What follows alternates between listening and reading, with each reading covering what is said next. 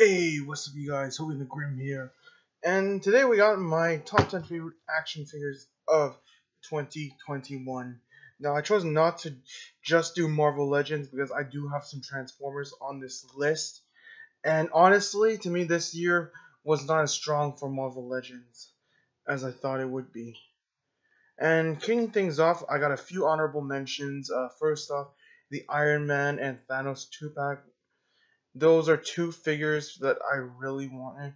I did not get the original versions because the Thanos is a Build-A-Figure, and I did not feel like I'm playing that Thanos because I did not want most of those figures, and I missed out on the Iron Man Mark A5, so I'm glad Hasbro gave us a chance to get both of those figures in one pack. And then I also have I got the Transformers War for Cybertron Dinobot. Now I do have a problem with my copy because that one has a bit of a floppy on it. Well, the right flap on his right thigh in Dino mode will not click properly, so that is why he just gets a honorable mention. Still a really good figure. I think this is the best Dinobot figure you can get for your budget, and I do wish it came with a bit more paint. And then after that, I have the Marvel Legends Winter Soldier and the Marvel Legends Falcap figure from the Disney Plus wave. I love both of those figures. Oh, and the Zemo too. I love all three of those figures. I thoroughly enjoyed Falcon and the Winter Soldier, but to me, um, having Falcap's wings as the build figure just did not work for me. I mean, Vulture is justifiable because those wings are massive and you know huge amount of articulation, but Sam's wings, they're pretty much the same size as the Civil War / Infinity War Falcon wings, except the Falcon's wings have articulation. I understand that there was not a huge character that Hasbro could use as the Build-A-Figure, but maybe a slightly larger character. And I'm just going off the top of my head here. How about George Batroc? I would love to get a GSP figure in my collection. So those are the honorable mentions, and let's get on to the top 10 list. Coming at the number 10 spot, we have the Marvel Legends Icarus from the Eternal wave. Now, this was not a bad wave per se. I mean, these were all movie figures, so Hasbro had to shell out a lot of money on them, but they could have done a lot better. They could have given him a laser effect, and the paint on the back could have been like, what is this? I mean, the front looks good, but you don't just paint a figure halfway, like 25% the way, a quarter of the way through, and not paint the rest. Either paint the whole back or just do not give us paint at all. This looks very awkward, and but I really like the dark blue, the dark metallic blue on this guy, and you get the double joint knees and elbows, the whole package. Now, the reason why he's in my top 10, he's at the number 10 spot and not on a higher spot, and even though I really wanted a Richard Madden figure, is because I have a problem with the dumbbell joint. Mine just keeps popping off when I want to swap heads with the regular heads, and the fact that I use a pair of pliers to swap heads really bugs me, but I still love the detail that they put into this guy, and I had to include at least one Eternals figure in my top 10 list. Coming in at the number 9 spot, we have the Marvel Legends Toys R Us exclusive Dina. Yeah, I lied. Out of all the Marvel Legends Eternals figures that Hasbro has produced, this is by far my favorite one. I mean, the head looks like Angelina Jolie, just tone down the cheeks a little bit because it makes her face look a little fat. But other than that, There's no, first of all, there's no like paint in the sculpted line, so um it makes the figure look a less awkward in the back compared to the other Eternals figures, and she comes with way more accessories than the other Eternals. Granted, these are not screen accurate, but how could Hasbro really produce those screen accurate effects when it really just beams of light? And so I did not mind that, and I just love the interchangeable hands and these swords that really do the uh, that represent her powers. Okay, this one she can't really hold her accessory well on this hand, but that's a minor gripe of mine. I do like her Icarus, even though I like the coloring on Icarus a lot more because of this, and really the biggest gripe I have with her is the lack of knee joint. I'm not sorry, not lack of knee. What is that? This looks so awkward. But because she has these knee-high boots, I'm willing to overlook that in while I'm posing her. And so that is why she is at the number 9 spot. At the number 8 spot, we have this guy, the Infinity Saga, Captain America. His design from Infinity War. I think this is a much better figure than the initial Infinity War version. First of all, the head looks a lot like Chris Evans. Granted, I feel like he still looks a bit like a bit more like Mark Stone. And these are screen accurate shields. Right here, we have like two different versions. One is splayed open, one is closed, and you get the new pinless arms. Chris Evans, he's one of my favorite actors. I think he's really hot. You guys see him in 19 movie, and Hasbro did a pretty good job at retooling this figure and giving him two new faces. Like you get the angry head sculpt and, of course, the shield. But yeah, he was a bit hard for me to track actually. When he was first announced as a Walmart exclusive, I'm like, oh god, another Walmart exclusive, because those are really hard to find unless you're Ajax. Oh, by the way, I did not get Ajax. Do not worry. When Salma Hayek gave her disapproval of that figure, I said, yeah, fuck that. I am not getting Ajax.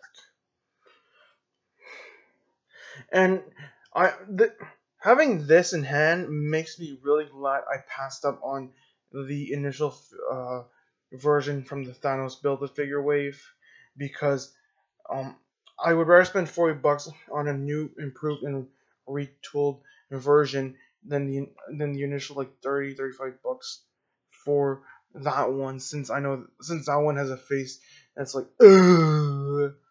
Yeah, that's why Infinity War Cap makes the number 8 spot. At the number 7 spot, we have my favorite superhero to have his movie released in theaters this year, and that is Shang-Chi. Oh my god. There's finally a superhero that celebrates the same cultures as I do.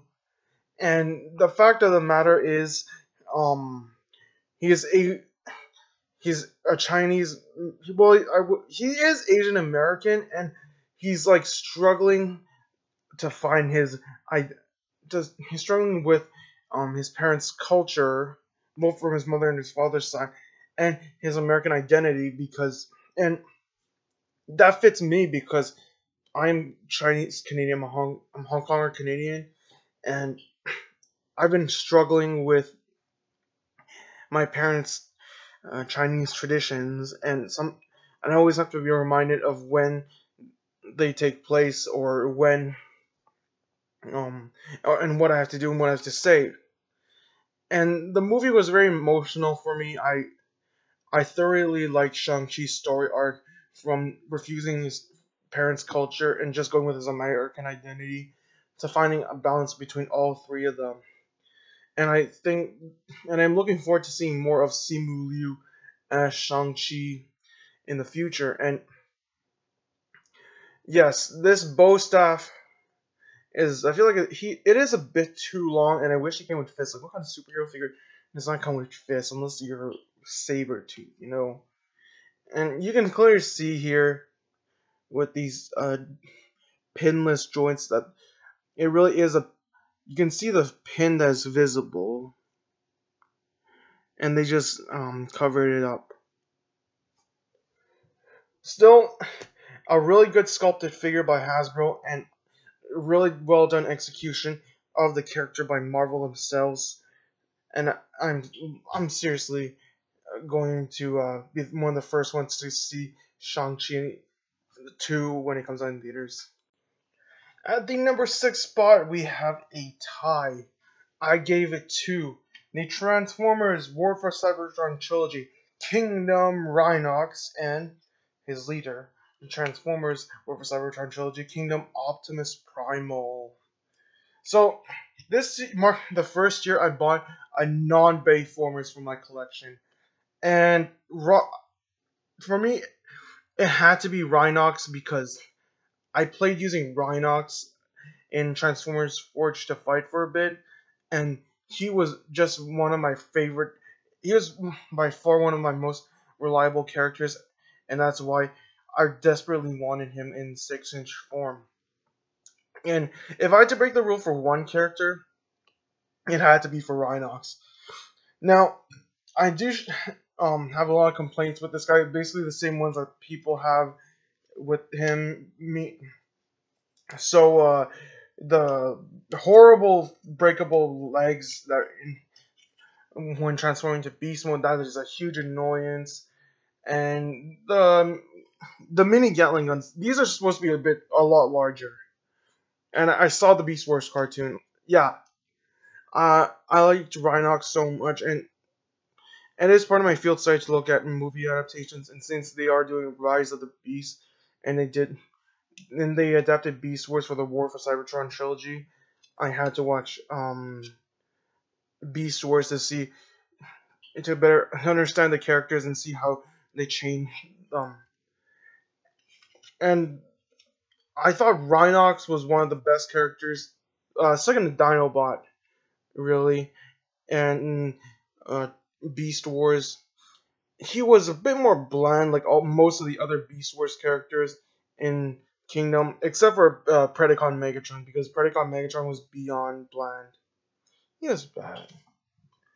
But to me, this is my Richard Newman voiced Rhinox right here. And I do like that he has butterfly joints. Yes, they are part of the transformation, but it still really helps with the posability.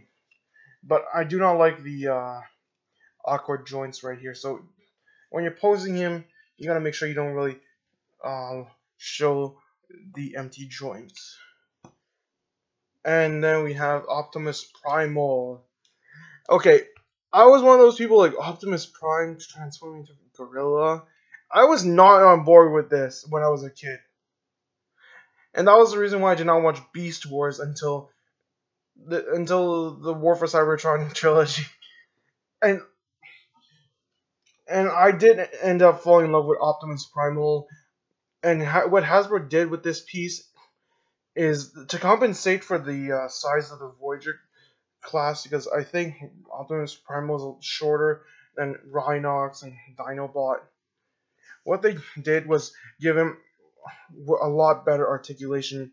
First of all, you have articulated hands, okay? And then you have the shoulder cannons here. If Hasbro had done him differently, I'm pretty sure that for budget reasons they would not have the shoulder cannons. They have they have the toe articulation. I have not seen this in a Transformers figure in a while. Well, the Bayformers figures anyway. And he has double jointed knees and a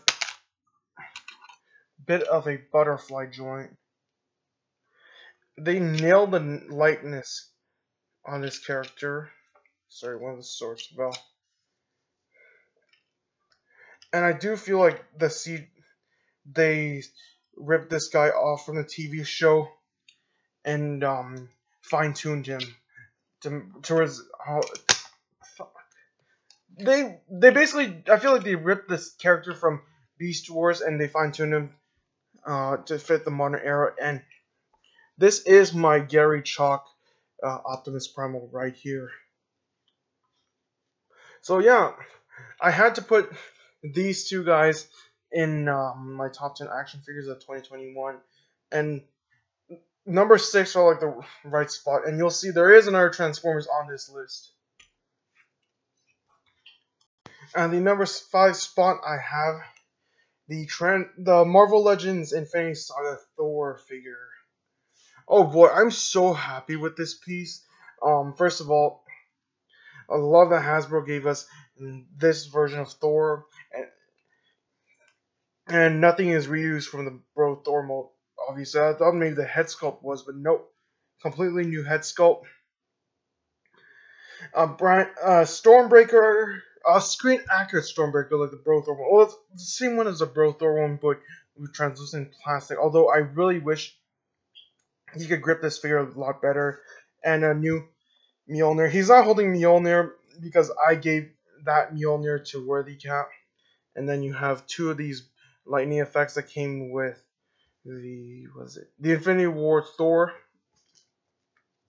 And I think all around Hasbro nailed the belly of this guy, and the sculpt. You know, like the cape does not really hinder his articulation or his posability, like my gripe with other capes. And yeah, sorry, I'm just a little tired. My work schedule's been hectic. And you get these interchangeable hands, so you can have them hold Mjolnir like this, and then wrap one lightning effect around his arms, so that you can have him shoot the lightning at Thanos, or have him combine the lightning with Stormbreaker.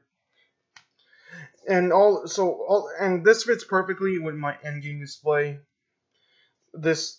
I would rather have him than the Bro Thor Build-A-Figure, because that Bro Thor Build-A-Figure sucks. At the number 4 spot, I have the Transformers Studio Series Dino. I love this guy. This is my sealed copy. I have the one I opened is up on my Dark of the Moon display. And it took 10 years, okay, for licensing reasons, but we finally got an official Dino released by Hasbro, and for the longest time, this Japanese movie advanced version was my Dino. This is a retool and repaint of the Sideways mold from Revenge of the Fallen with a somewhat accurate head. Yeah. Somewhat accurate, and I really like this guy. I love this. I like this mold a lot, but the blades just would not stick well.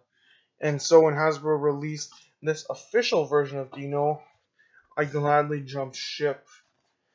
And this is the car, for obvious reasons, could not be replicated to the exact measurements of the movie, but the robot mode looks exactly like how Dino looked in Transformers Dark of the Moon.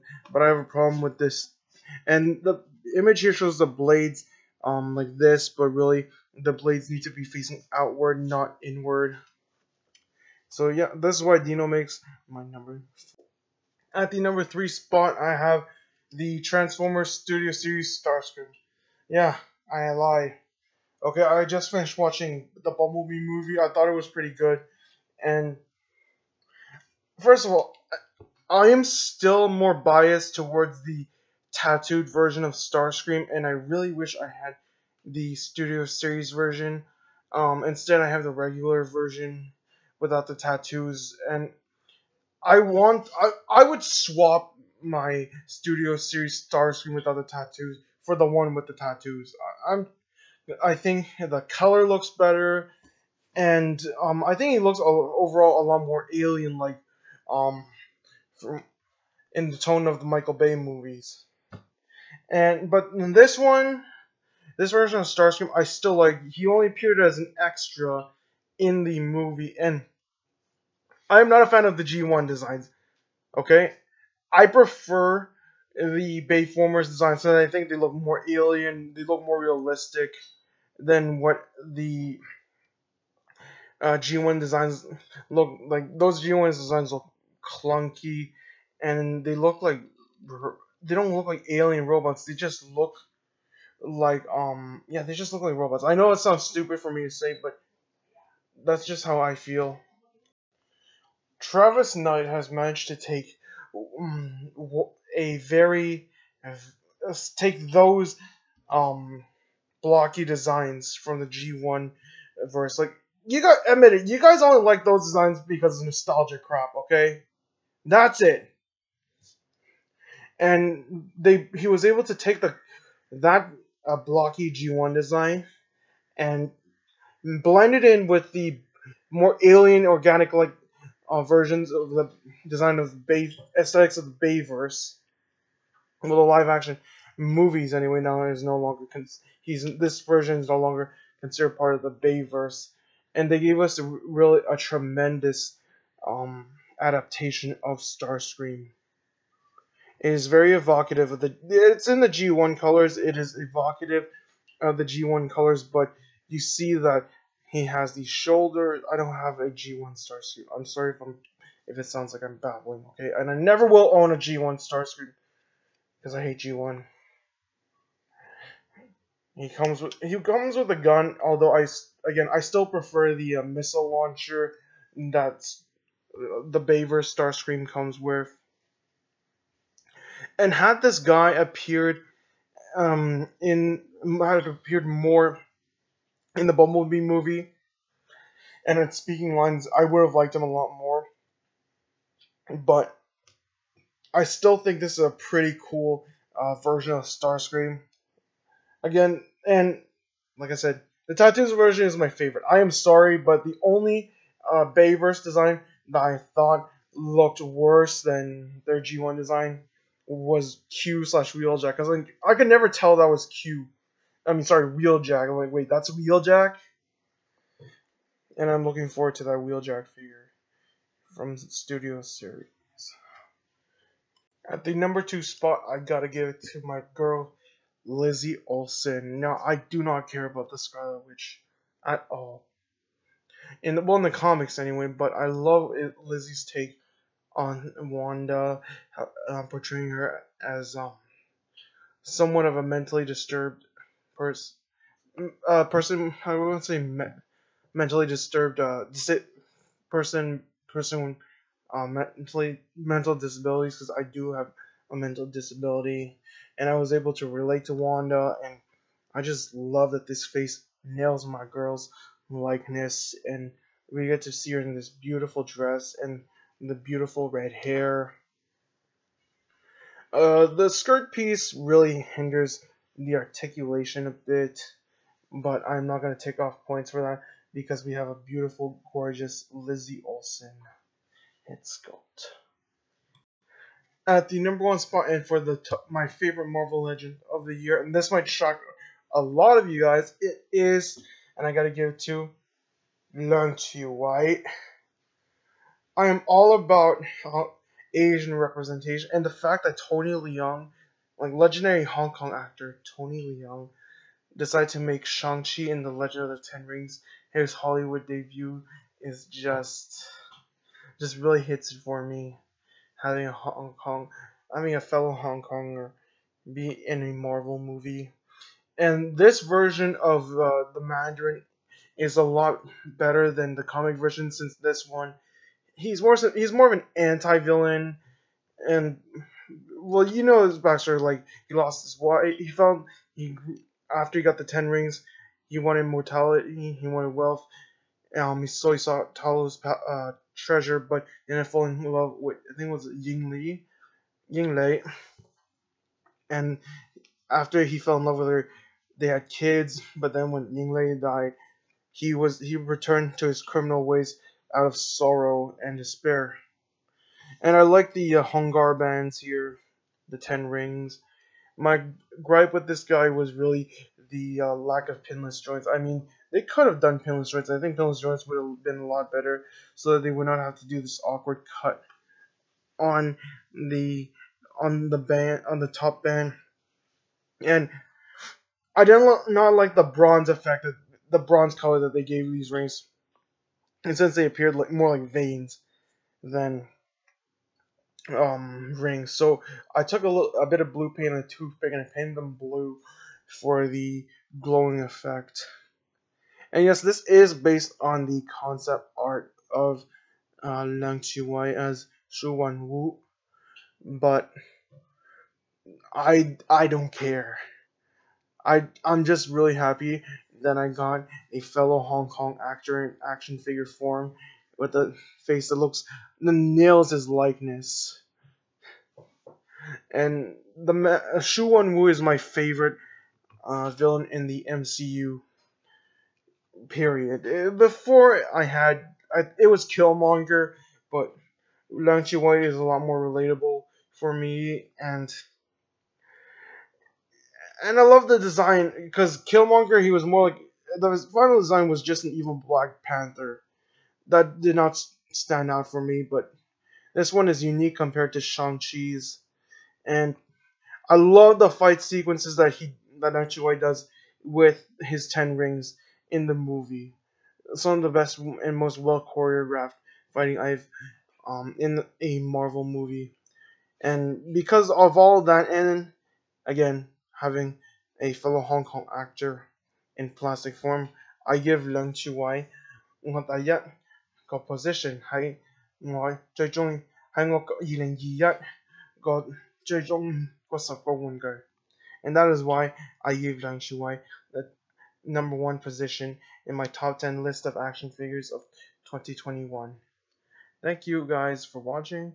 Like, comment, and subscribe, and I'll see you guys next time.